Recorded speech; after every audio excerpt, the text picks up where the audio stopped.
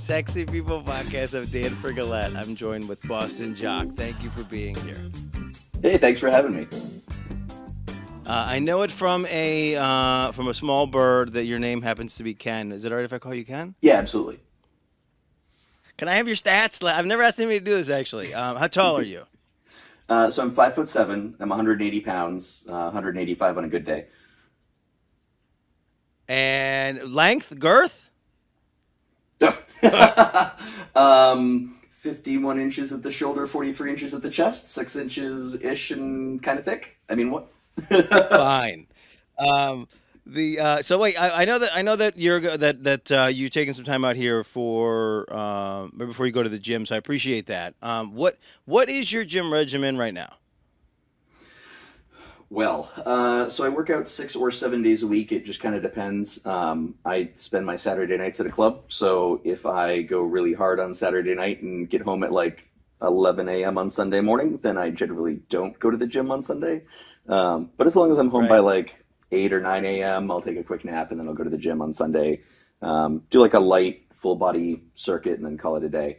But I work out solidly 6 days a week, do kind of a rotation. Right now I'm seeing a trainer, so I see him Tuesday, Wednesday, Thursday. Yeah.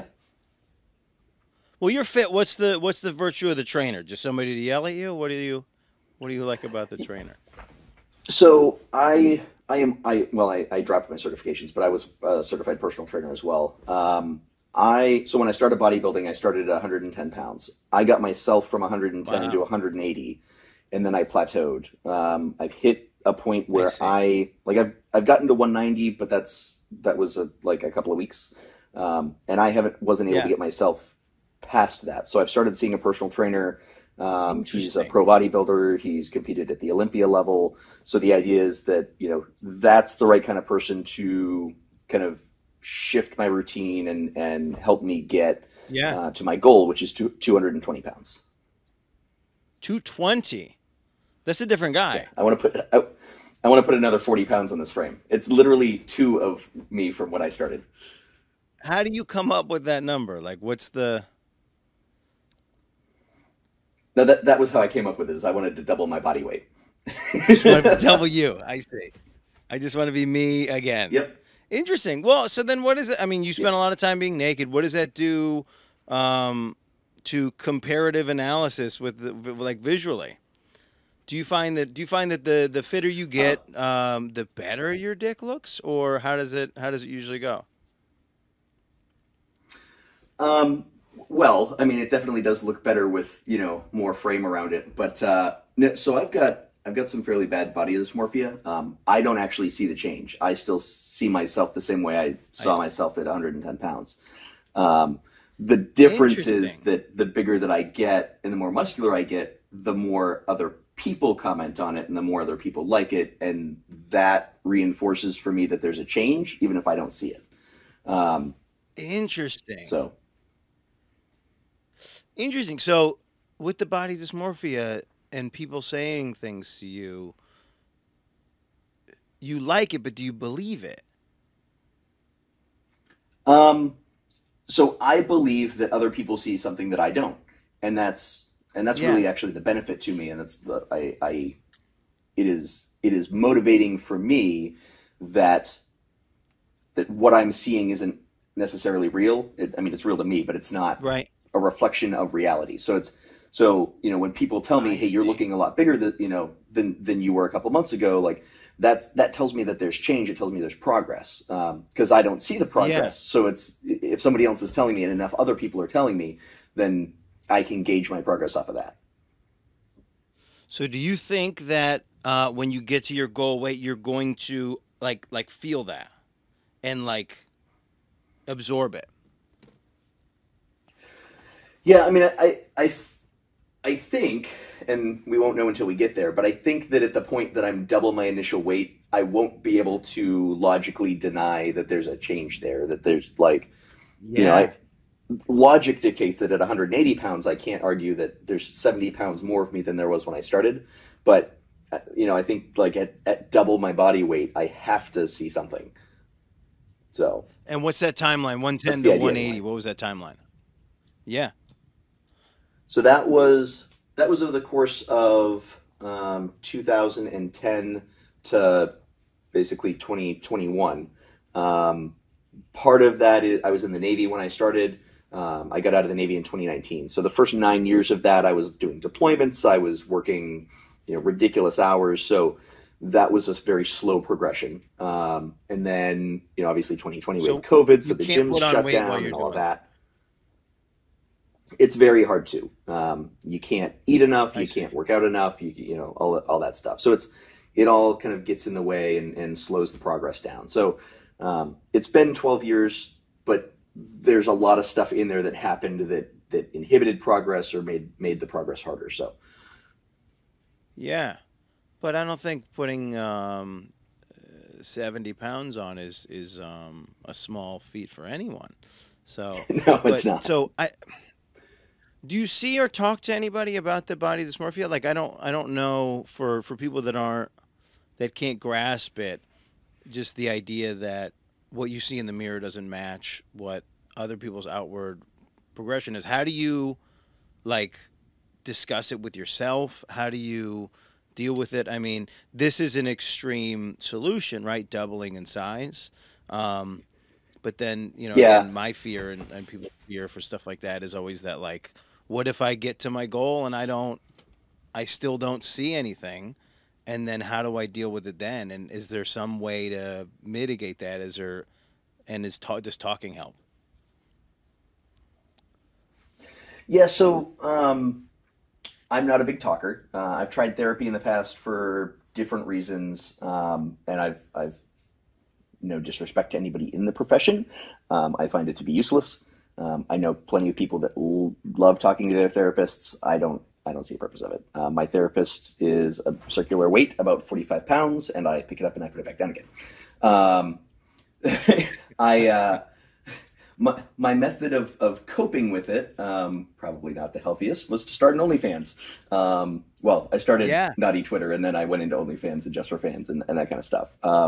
So my coping mechanism is basically sex work, content creating. Um, you know, Yeah.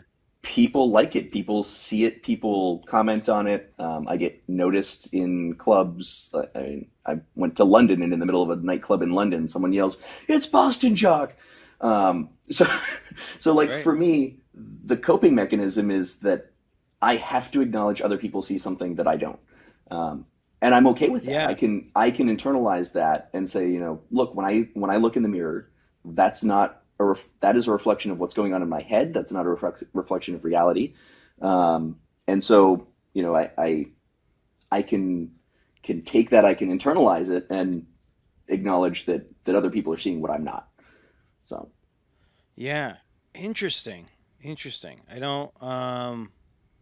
Yeah, it's hard when we're pushed with stuff like this to like try to intellectualize it. It is interesting your perspective on therapy. My perspective is I've been in therapy and I identified some things and I still can't do anything about those things to stop me from sure. doing the shitty behavior. Um, so, but yeah, so I don't have the answer. So that's why I wanted to ask what your thoughts would be. But so a lot of things I want to ask you. Let's Okay. let's start with you're talking about the club. This is a an, part of the occupation, or this is just blown off steam. A little of both. I really, really like like heavy bass music. I've started getting into house and circuit, that kind of stuff in the last couple of years. So it started as kind of just a way for me to satisfy that, go find a subwoofer and stand in front of it, let it shake me. But it's also a really good Right. advertising tool. Like, we're this set. Oh, I didn't think you were going to say that. So Interesting. this Saturday, the club that I normally go to is having an underwear party. It's part of a normal circuit event that comes through town, and so I'm gonna go in a jock strap and a harness, and I'm gonna wiggle my jiggly bits in front of a bunch of people for a few hours, and inevitably someone basically every weekend somebody comes up like, oh hey, who are my name's such and such, who are you? And we talk for a little while, and they're like, oh, can I get your Instagram or your Twitter? I'm like, yeah, absolutely, here, Boston Jock. And they're like, wait, you make content? oh, very cool. And so like you get into that type of conversation. Um, and I was in Atlanta last weekend. Did exactly that. Went to the club. Gave out my Twitter and my Instagram probably a dozen or more times, and so that's a dozen or more followers that I didn't have before I went out that night. And out of that, Yeah. I might get a subscriber or two, or at a very minimum, like I got invited to an after party, and then at the after party, I gave it out, gave my contact info out another dozen times, and so like that kind of pools, and now I'm up 40 followers that I didn't have the Sure. day before. So I have a weird question because I find this is a Sure, thing that's I have a kind weird of answer. plaguing the dating site kind of world where somebody will put their content on a dating site, and I think that upsets people. So almost to the extent where it's like, oh, is it false advertising? Like you're on Tinder and you're trying to pump your content.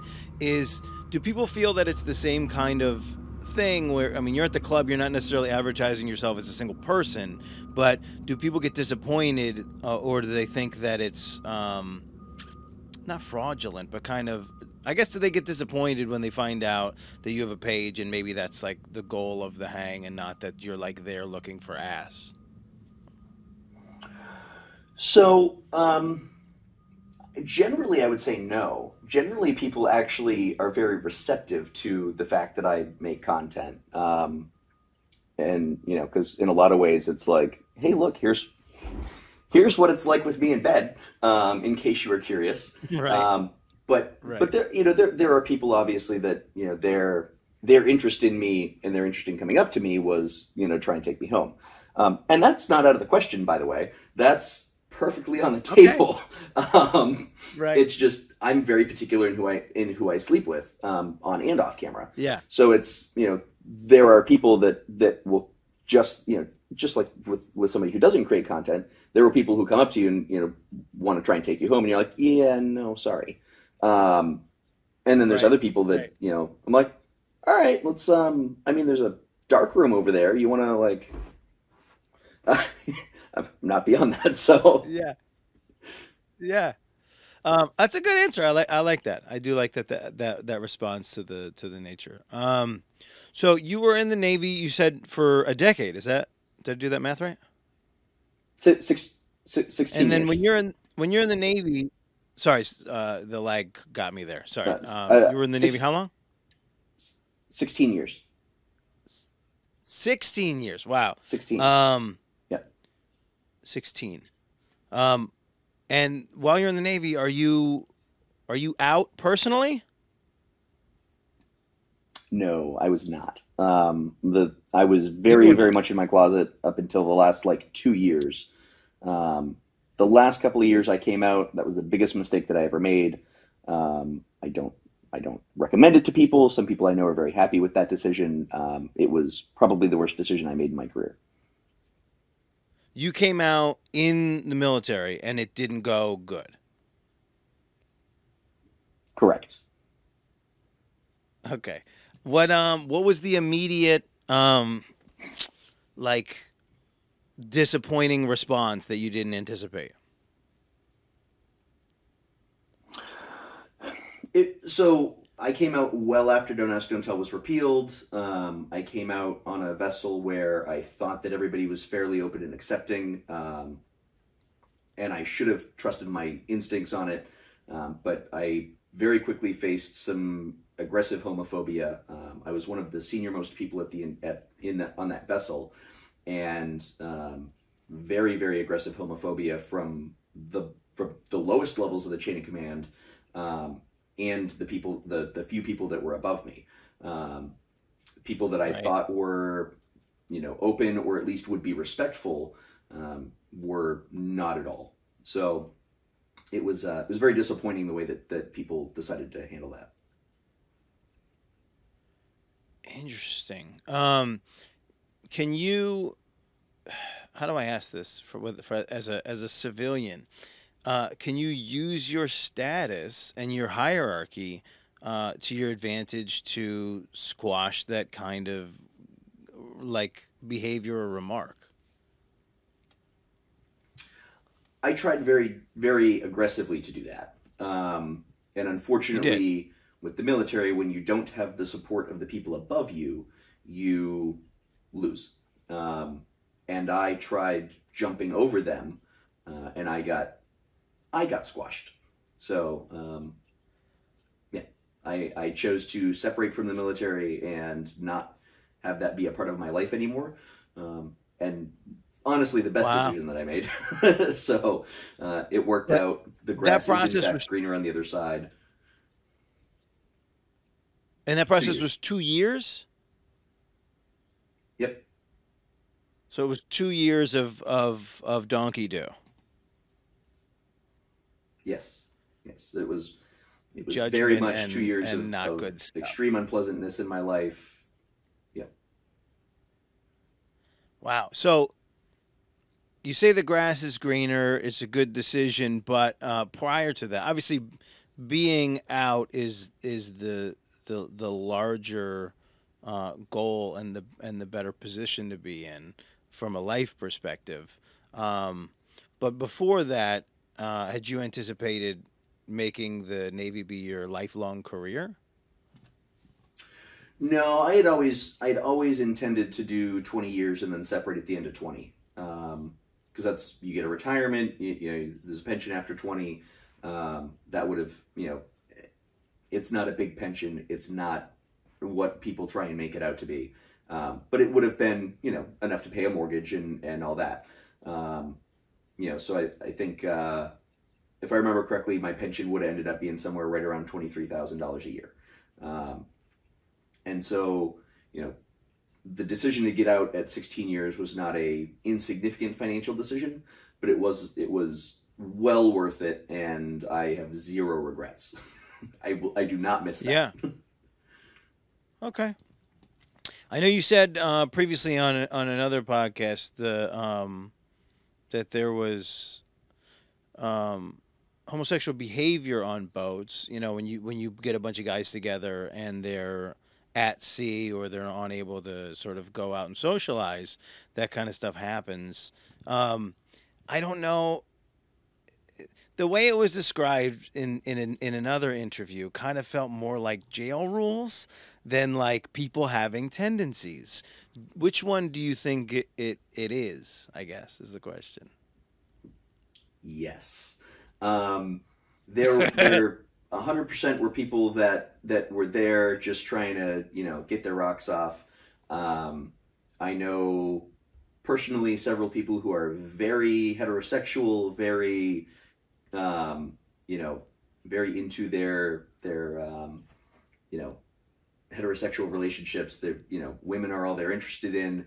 But after, you know, a couple of months at sea where, you know, 60, 70 days, you're around a bunch of guys and the only thing you have is a stack of porn, and that porn gets bored after a while.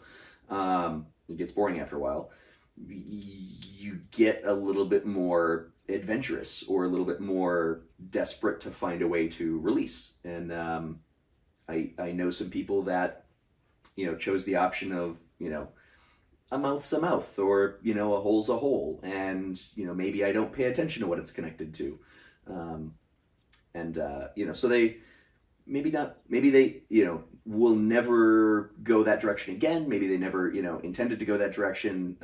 But, you know, desperation puts people into interesting moods and interesting willingness levels to explore things. Yes. So, So you know, you said that you weren't out during that time. So did you feel like that's who you were? That you were the guy who just needed to bust in a mouth? oh no, I was the guy who was terrified to even approach that method. I I never messed around on the boat, because I knew that I was gay. Because I knew that. So I have some friends that actually did jail time because under Don't Ask, Don't Tell, if you were discovered to be a homosexual, if you were, especially if it was on a military base or involving a military vessel, they could absolutely throw you in prison. And I know people that did brig time and did jail time because they were found having sex on the base, not on the vessel, not on anywhere that, like, they were on the, just because they were on the base. They were put in jail for homosexual behavior because we all had to sign a paper that said we acknowledged we were not homosexual and would not engage in homosexual activities. It's a page in my service record. So I have friends that did jail time, and as a result, I was petrified of anybody even suspecting that I was gay. There are people that I served with for years that I considered very close friends when I was, serving with them, who had no idea until, 2019, 2020, when I got out of the Navy and then, announced that I had a fiance and that I was, that I'm gay. And that was where someone was like, wait, hold on. You're gay? yeah, I am. So yeah, I never get engaged So in any interesting. of that. Homophobia is so like hilarious and awful simultaneously because it's just so ignorant. It's that there would be a law or a rule or a piece of paper is mind blowing. So I misunderstood then. So Yep. I guess my question was more about your own self understanding while you're in the Navy. You were aware that you were gay. This was not a thing that you were denying about Yes. yourself. This was just something that you did not want to be out in public. And as a result, Yep. people are having hetero questioning possibly gay sexual experiences that you don't want to be involved in because you're authentic and that could fuck it up for the rest of your career. That's wild. Yes. Yep. Yeah, I knew of That stuff going that's on. wild. I knew people Yeah. that were doing it, and I could not bring myself to be a part of it because, if somebody actually suspected that I was actually gay and not just experimenting or not just, trying to bust a nut, I was petrified of the results. What a weird psychology that like you're worried that um Right? you'd hook up with somebody and be so good at it and so impassioned about it that they would know that it was authentic. And that's scary. That's so scary. Um, I'm sorry that you had to deal with that. That's such. It's like a weird purgatory in a way, Yeah. right? Because there's like you have all these relationships, things are going on, but you can't partake because of all of the factors. Yep. Um, that's wild. Um, so you had no experience in the military where you were just out and everything went smooth. It was immediate turmoil and then figuring out why did it take 2 years to leave and when did you decide to leave and then how does that even work? Can you decide to leave or do they have to decide for you kind of thing?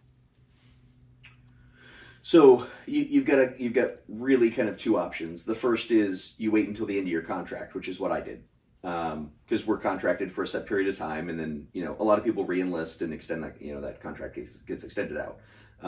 The other direction is that they can choose to separate you for some cause. So they can decide that if you broke a rule, if you did something egregious enough, they can kick you out. So my choice to separate was that at the end of my contract, I would not be extending.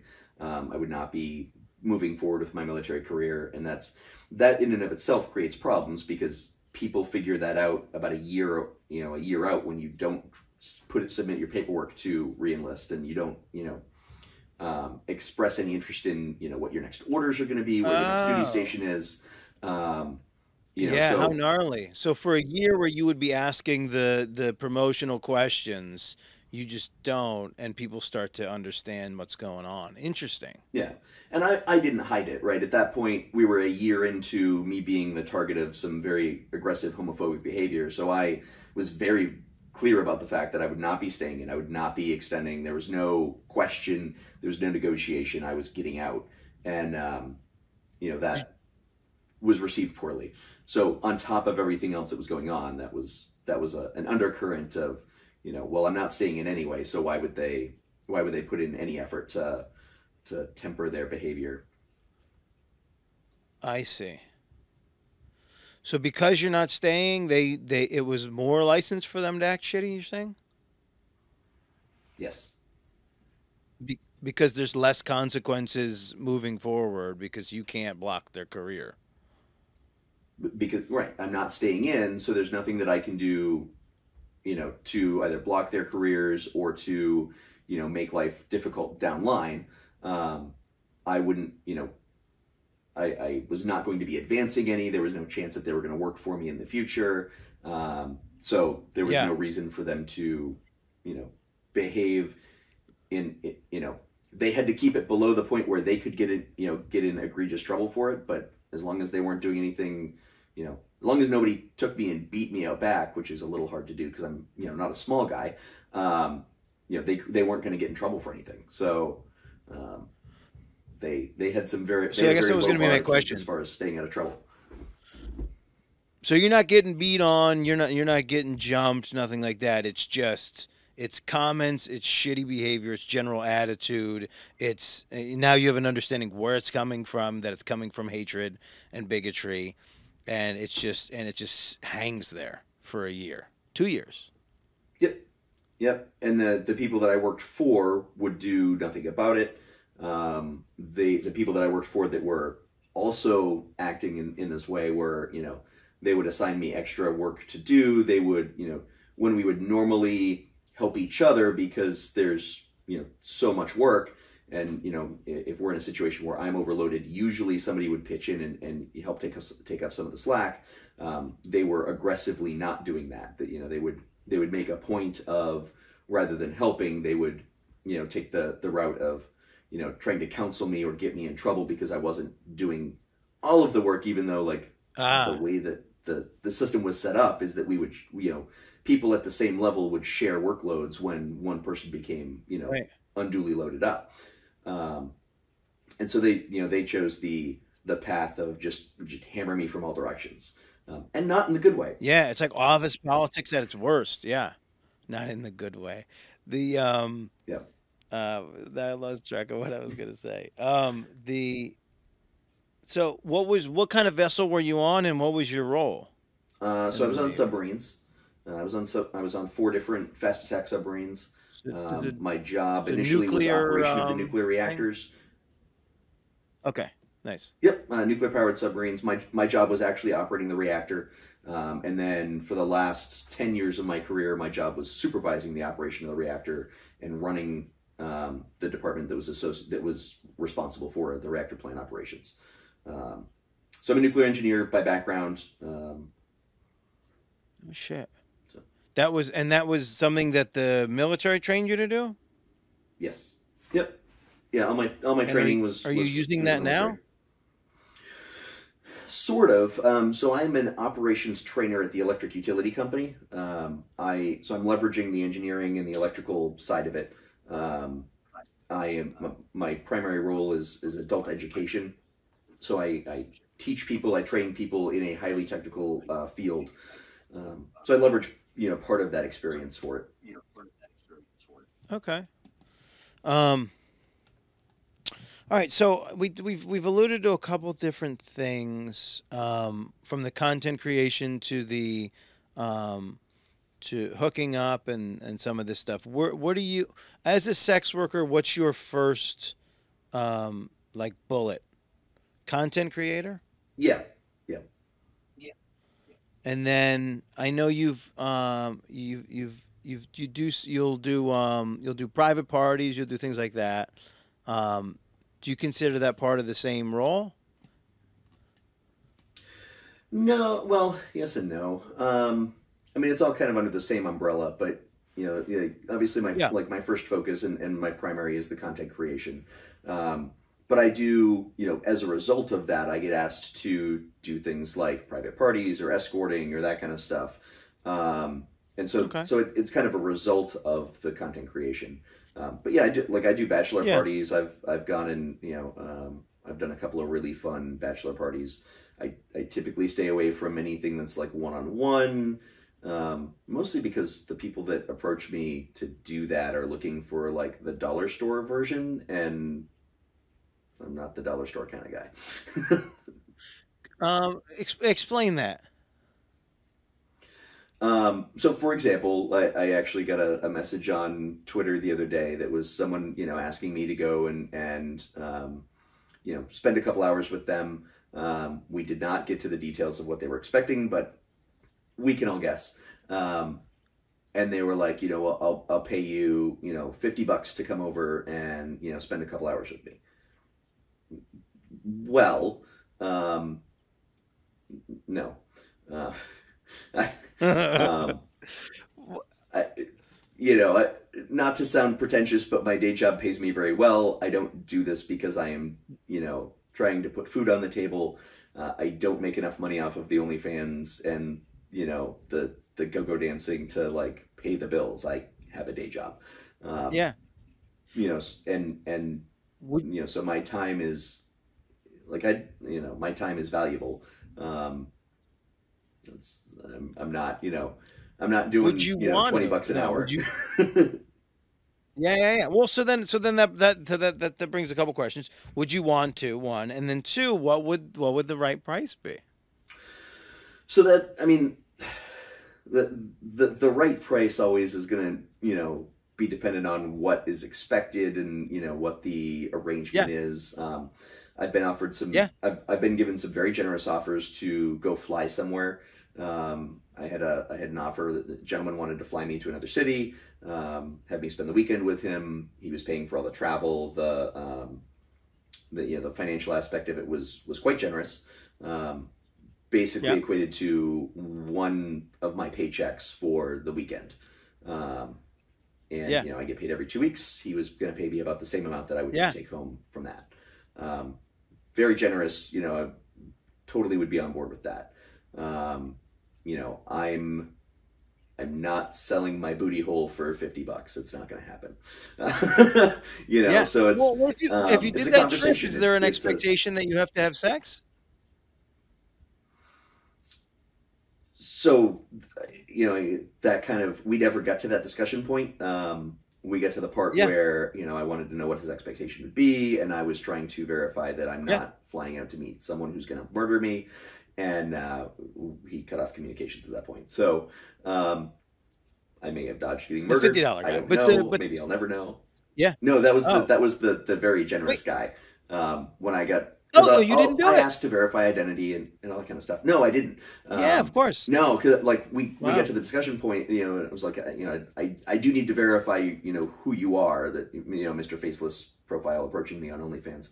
So if I can get a social media profile, if I can get anything that tells me who you are, and complete silence after that. So we right. Well, and I should ask for a deposit right out of the gate then. Unrefundable deposit for wasting my time. Like, I mean, so that is one of the things. Like, if I'm going to travel, we do a deposit ahead of time. One, enough to pay for my round trip ticket, and then, discuss what's expected. Discuss what the the arrangement is. Yeah. Some of that gets a little dicey because you can't, I can't accept money for sex. That's problematic in many states in many ways. But I can accept money in exchange for my time. Federally. And if, right. So I can go and I can, spend my time with somebody and be compensated for that time. But, we can't approach the level where we're discussing or even alluding to sex for money. Yeah. So that's, I guess the question then is, because of that sort of loophole, then does that make it makes it more that the discussion is about if I want to, then I will, and that it's not an expectation, and that and if I choose not to, then that's also fine. Yeah, I mean, we're all adults, so realistically, if someone's approaching me to, try and get me to go spend time with them for a weekend or for a night, that we all know exactly what their expectation is.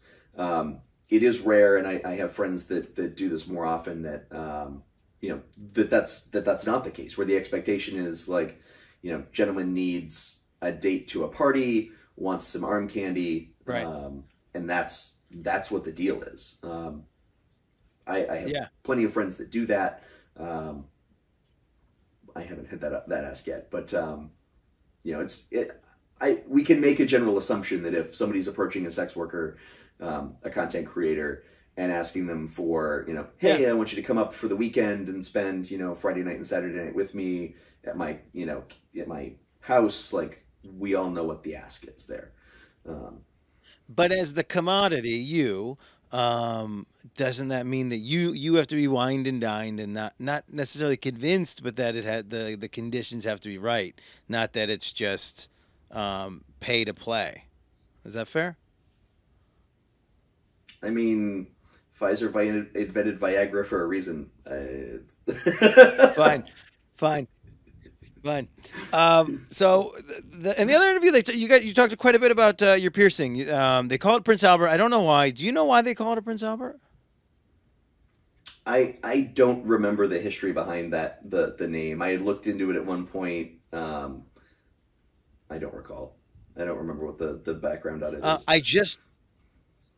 I just did my research, and I don't the most recent content. You don't necessarily have the ring in. Are you taking it out for content specifically? Is something going on? Did I just catch a wrong wave of content? Are you keeping it? What's going on? So I take it in, I put it out. It varies on the day. It varies on my partner. There are some people that are not comfortable with a 3/4 inch metal ring being shoved inside of them. I just filmed with somebody who I will not name because while I kiss and tell, I don't, bloopers and tell. I had this guy, Yeah. very, very hot guy that I had, he was giving me a blowjob. And I grabbed the back of his head and I stuffed him down on it like I do with a lot of people. But the ring hit just right in the back of his throat that he threw up everywhere. Very unattractive, kind of hilarious. I felt bad. He felt bad. I thought it was going to be worse. It was a thing. So I took the ring out and then we reset and we started again.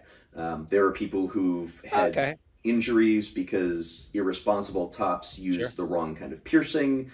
And so, I've had partners that say, like, I really want to film with you, but you are not keeping that in. So I'll take it out.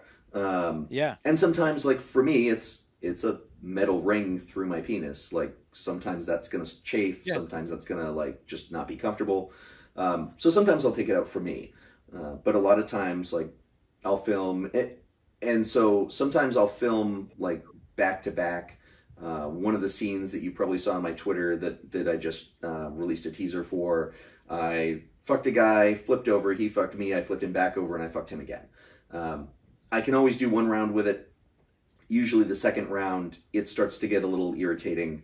So if I'm doing, a couple of, if I'm doing a couple scenes back to back, I'll take it out for the second one and the later ones. I'm also multi-orgasmic, so if I'm going to do multiple rounds with the same person back to back, then I'll take it out, part of the way through.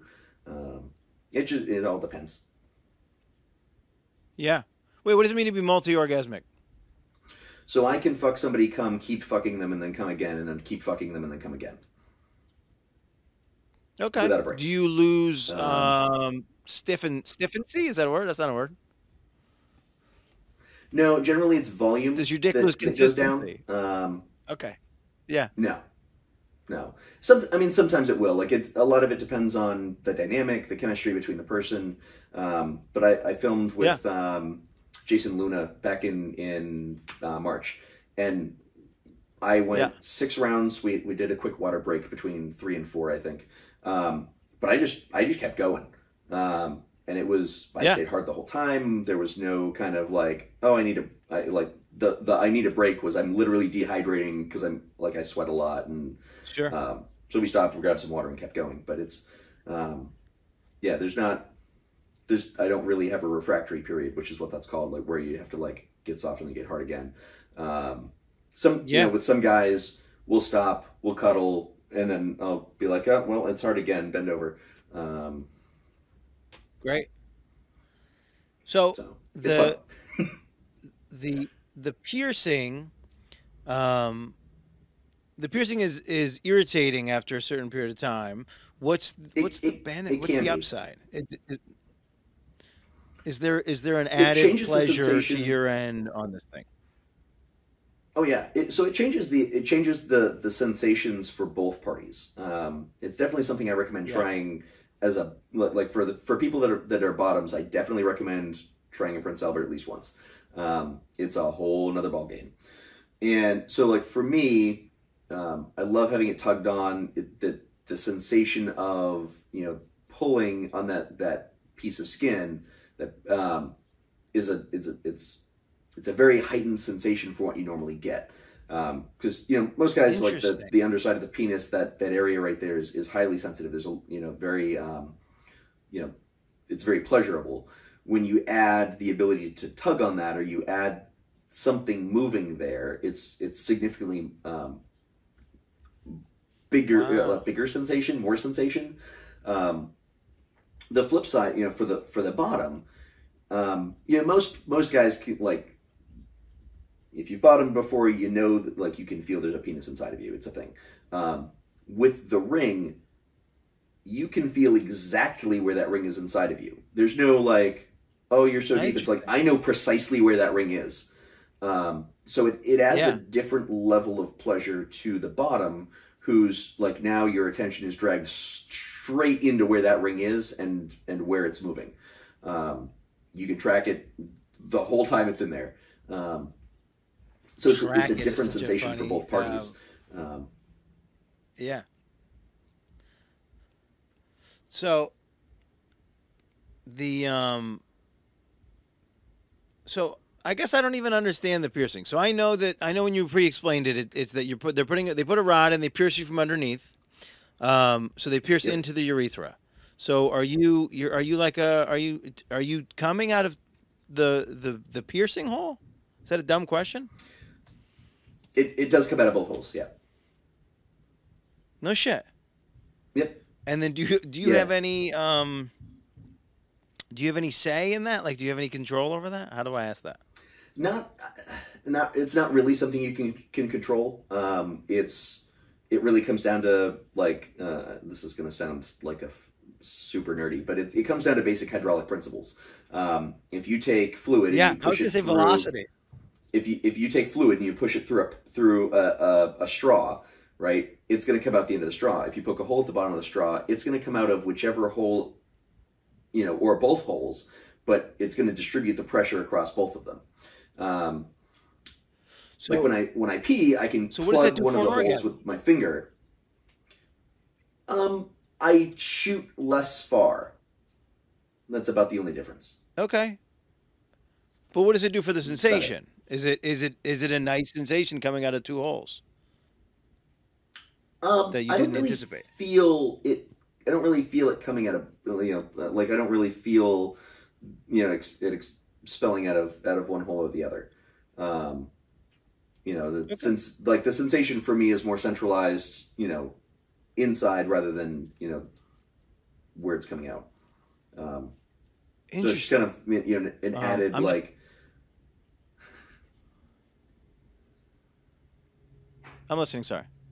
Yeah. So it's just kind of an extra place that it comes out. The only real change is that I don't shoot as far as I used to. I'm not going to hit myself in the face with it when I come. It's, you know, it might make it to my chest, and then there will be some oozing out on my hand. But yeah, which that's also nice.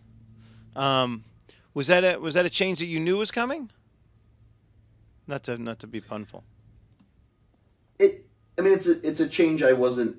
That I knew that it was a thing. It was going to happen. It wasn't something that I really thought through.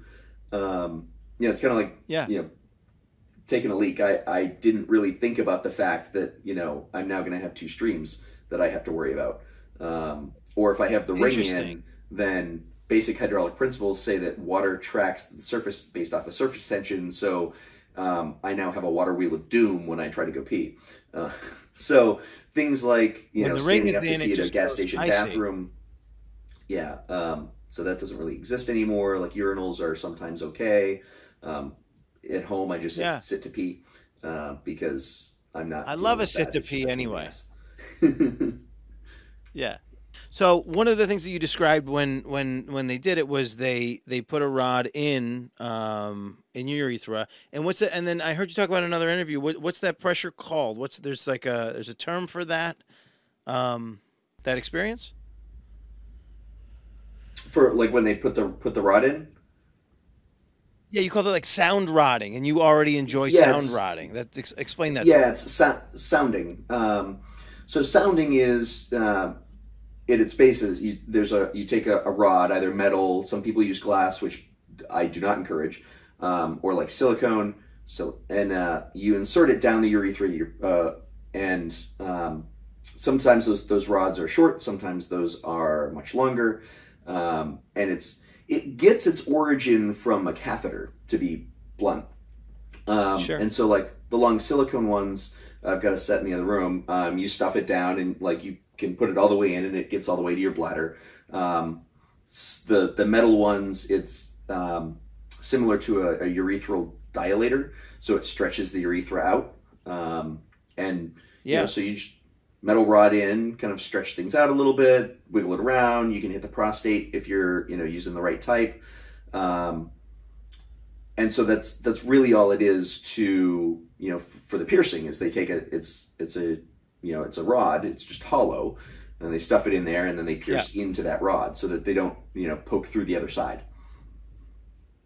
Yeah, but I wanted to talk about the pleasurable version of what you're talking about, and how do you Yeah, discover that?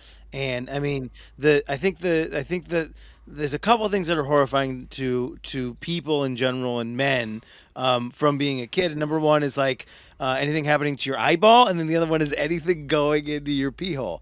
So how do you get to the place where you're like, this it seems like an experimental area? Did it happen sort of like naturally through research? Like, how does that happen? And you have paraphernalia, so this is a thing that you're involved in often. yeah. So the internet's a magical thing. I I have discovered most of my kinks and fetishes either through the internet or through friends or playmates. And Yeah, so sounding is one of those where I saw it on the internet and I went, huh, that's interesting. And then I saw on one of my favorite websites when I think I was shopping for a cock ring at the time. And I saw like they had a cheap set of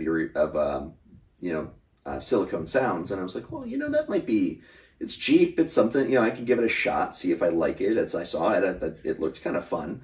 And then so you buy the cheap version, and you're like, okay, maybe this is something that's for me, and so you buy the more expensive version, and so now I've got like a 14-piece metal set with a whole bunch of different sizes, and you can graduate up, and they're like that long, and like a so butcher. yeah, so you just put a little bit more money into your hobby, and you find out what you like and Right. what you don't, and yeah. Explain like describe the sensation then. Um, so it's one of those things where like you can feel exactly where the end is. It is stretching your urethra out, so it's you can feel that expand as it goes in. But then like when you go in far enough, you actually get to the point where because the prostate abuts the urethra, and so like when you get to the point that you actually stimulate that, it's very similar to if you're using a prostate stimulator or somebody reaches in inside and grabs a hold of your prostate. It's that same kind of sensation where you're like, oh, that's there. And so you can self-stimulate the prostate that way. Um, And then coming while sounding is possible, yeah, not it's advisable. possible. No, it's possible. It's depending on the level that you're at, and the size of the sound that you're using and what you're used to and whatnot. If you're like, I would not use the largest sound that I'm comfortable with to make myself come. Because then that can cause like a back pressure, and you can get some complications. They're not like that serious, but um, like I'll stretch using different soundings to the sound rods to the point that I'm comfortable with, and then back down a couple if I want to keep it in while I come. I don't typically do that just because that's not my particular style.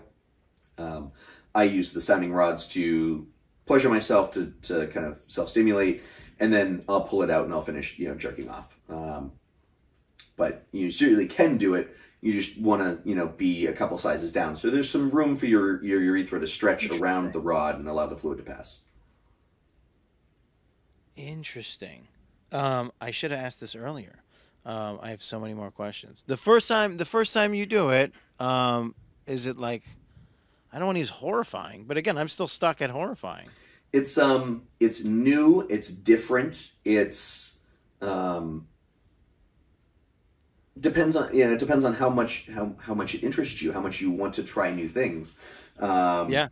If you're not an adventurous person and you're like, oh my god, why am I doing this? Then it's not going to be as fun. It's going to be a little bit more horrifying. But if you're adventurous and you're like, I want to see, I want to see what this is all about. Like it's exciting. It's interesting. It's a different style of pleasure. So it's like, for me, that in and of itself is pleasurable. Like finding new things that cause me pleasure. That's fair. Is it more of a solo thing, or is this a play with others thing? For me, it's more of a solo thing. There are two people that I could think of names off the top of my head who I would allow to sound me. That's one of those things that requires a level of trust and a level of intimacy. That's not, just like, oh, we're going to go hook up. Like, if I'm going to go hook up with someone, they're not sticking anything inside of me. It's not inside of my dick. Yeah. But if it's one of my friends who, I've got a friend that I let him tie me down to his bed, stick a East End kid on me, and crank it all the way up. Loved it. I'd let him sound me. But that's the level of trust we're at, where because you are sticking something inside of a place that's arguably not intended to have things stuck inside of it. Yeah. Well, then, do you have any content with it? And then, have you seen any content with, like, I don't want to call it Chinese finger sound, but like, where it's like double-sided sound? Has this content exist? Yeah. The content's out there. I'll leave it there. Yep. You got to go train, and we want to get you up to 220, because that'll like, each time you make this headway, I think it'll be interesting for your content and for us, the viewer. How do we find you? How do we follow you? How do we? I can't put links in the comments anymore because it gets us banned. So let's say them, of how we can get you money and how we can pay for your content. Yeah, so the easiest way is to look me up on Instagram or Twitter. Instagram is Boston Jock. Twitter's Boston Jock XXX, if I can speak. Both of those profiles have a link it's a MySlink app. It's myslink.app/Boston Jock. It's in the profiles. That has literally everything. It will bring up this little pop-up that shows my OnlyFans, my Just for Fans, my For My Fans, my Amazon wish lists, my Cash App. Everything is in there. And so, it's the easiest way. Jump on Instagram, jump on Twitter. Instagram, again, is Boston Jock. Twitter's Boston Jock XXX, and that's the best way to get me. Perfect. Thank you for doing this. Thank you for your time. And it's Sexy People Podcast. We have a new episode dropping every Monday. This will be this Monday. We'll break up into content. We have it on YouTube. We're on Google Play. We're on iTunes. Wherever you are, we are also there. Check out our content on Instagram, PSAT Pod. And then please follow this gentleman. I have to interview you like 3 more times. I have many more questions to ask you. I appreciate your time. Perfect. I appreciate you being here. And thank you so much. Hey, thank you for having me. Ken, thank you.